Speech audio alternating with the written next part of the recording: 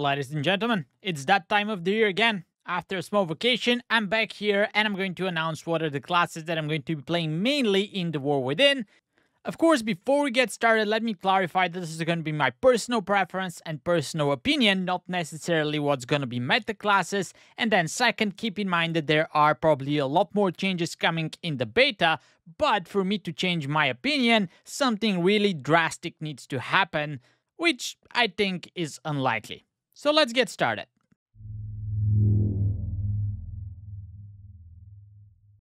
That probably comes as a no surprise, but I think I'm going to be maining my Shaman for sure in the War Within, and the raid buff that we received is not the only thing that is going to lead me towards that decision. There were a lot of recent changes to all three specs, and the promise that more is going to come in the War Within, and although the changes were not perfect, it's looking bright for the future and it's feeling really good to play even as of right now.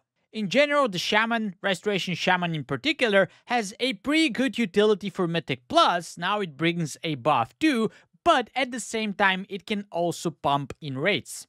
For Restoration Shaman, you have two hero talent options. Totemic seems to be the way to go as it's really strong right now. You get free chain heals, you get free healing rain, the hype is there, but I also like the Farseer a lot, and that just got buffed. So I hope that I'll be able to play both of them in the War Within, and maybe there's gonna be niche situations for both specs. There's a little bit of a scare right now that Restoration Shaman could follow the Holy Paladin path, where it got so good, then Blizzard started nerfing it to the ground until it was actually unplayable. But as I said previously, all the changes are not perfect, so maybe there's a hope that this is not going to be the case, and the class is going to remain in a pretty good playable state no matter what happens.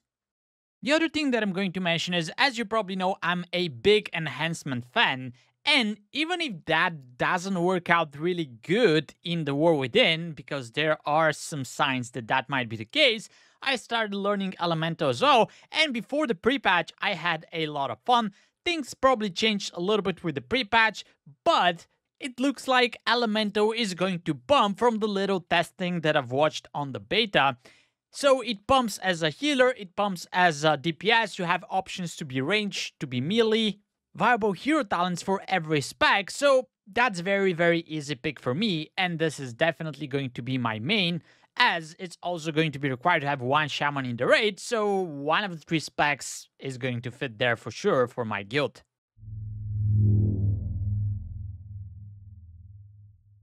As a main ode, I'm going to play Mistweaver Monk.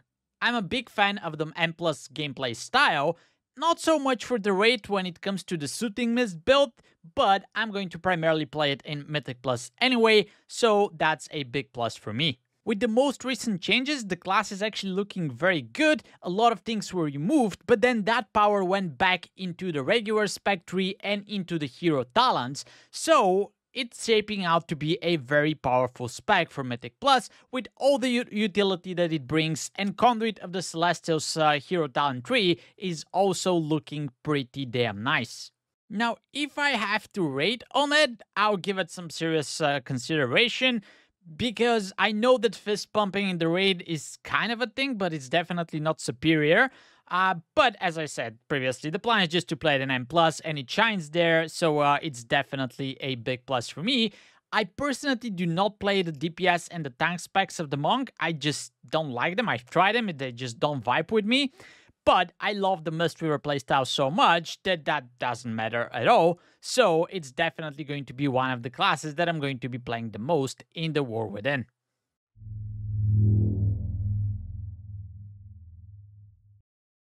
The top 3 of my healers list, surprisingly maybe, is going to be the Preservation Evoker. It's very engaging playstyle with different combination of auto healers abilities. You have some reactive spells, you have some proactive abilities, you have different small cooldowns that you need to juggle around to provide a lot of different interactions between themselves, which could be hard to manage, but if you do it correctly, it's a lot of fun and very satisfying to play, with some downsides as well. We have to mention that the small range is a problem, and bugs are even more annoying because people are standing everywhere and you have some frontals that you want to hit them with, but you cannot.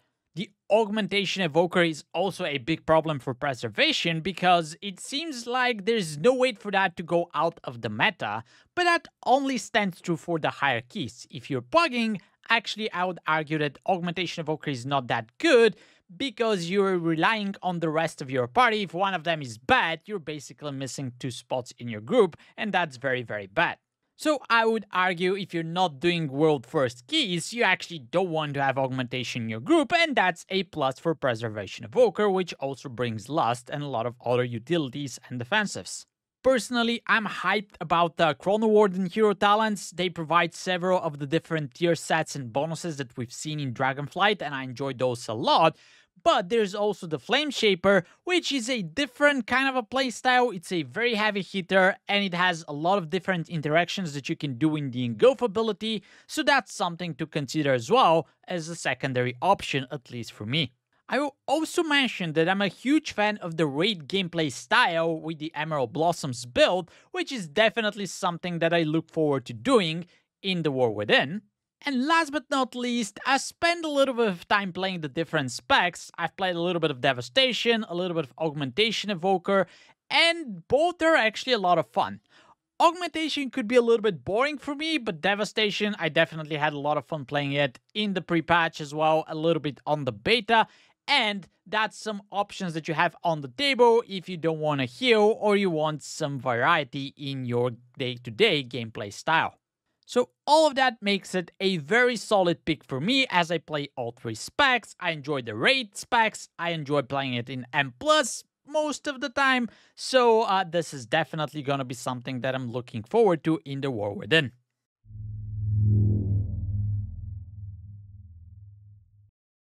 Let me now mention some of the other healers and why they didn't make my top 3. Starting with Holy Paladin, that's something that I've always played. It was almost always my main ult. I even made it for one of the tiers in Dragonflight, and I had a lot of fun in Shadowlands. But I'm a little bit scared of what Blizzard might do with it based on what happened with it after the rework and then the nerfs that basically bury it underground. I'm also not a big fan of micromanaging Blessing of Summer, the Lightsmith new skills. They're pretty good, but all of that goes a little bit too far for me. That's a minor issue. Besides, Herald of the Sun looks to be the way to go, and that feels amazing to play. But another red point for me is that Blizzard doesn't seem to know, is that going to be a melee healer? Is it going to be a caster build? Is it going to be a hybrid? And until they have like a clear path, defined way that we know we're going to be following, that's going to be a little bit on the sidelines for me, just in case. I'll definitely keep an eye on it in the War Within. I'm also a Retribution Paladin fan, so I'll probably try to have some at least moderate gear on it. But for now, it's definitely not going to be one of my top picks.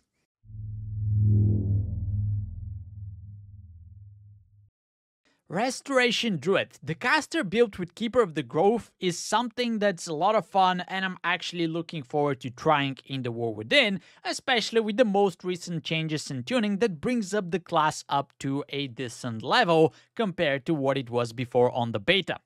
There's a pretty good chance that people will still play it as the main healer in very high keys just because of the buff and the utility and the damage that it provides, but I'm not a big fan of it when it comes to pucks and Mythic Plus. I'm also not such a big fan of raid healing on the Druid, so I'm gonna be muddling with the new hero talent specs just to see how they feel and how they play, maybe get it up to KSM, but that's gonna be all for Restoration Druid in the War Within, at least for now for me.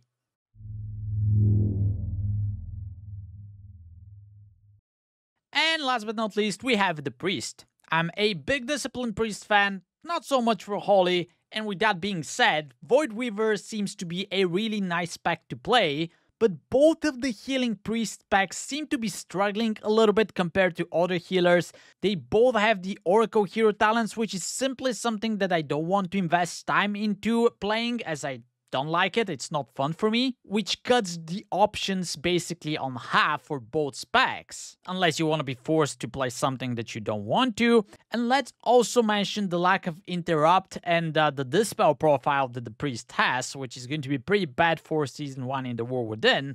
with all that being said, it's just something that doesn't vibe with me and it's not something that I'm looking forward to playing.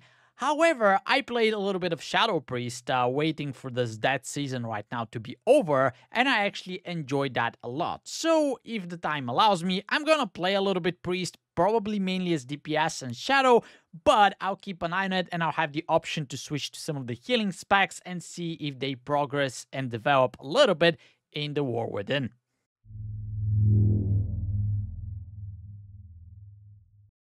So those are my main choices. Again, those are personal preferences, so don't take anything I said as granted, but do let me know in the comments below what is your preference and do you agree with everything that I've said in this video. Maybe you can leave a comment that's gonna make me change my mind.